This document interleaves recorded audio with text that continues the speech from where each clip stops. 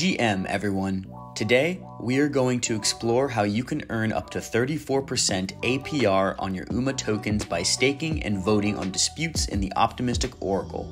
Here's how you do it. First, get some UMA tokens into your wallet on Ethereum mainnet.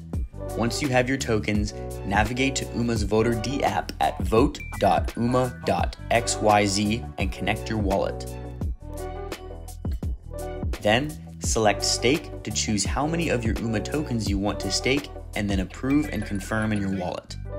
This page is also where you can unstake your UMA if you choose to do so in the future. Once your UMA is staked, you will be able to participate in active votes. Remember, if you vote accurately, you will be rewarded, but if you vote inaccurately, you will be penalized and lose a portion of your staked funds. The accurate vote is whatever the majority of voters end up voting for.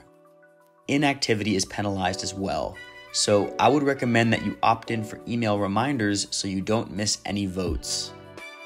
When a vote becomes active, simply choose your position, sign the transaction, and commit your vote. Results are hidden until after the voting period ends to protect the privacy of voter decisions.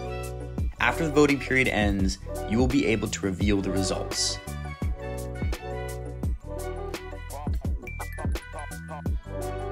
At the top of the page near where you staked your UMA tokens, you will be able to track how many votes you've participated in and your current earnings rate.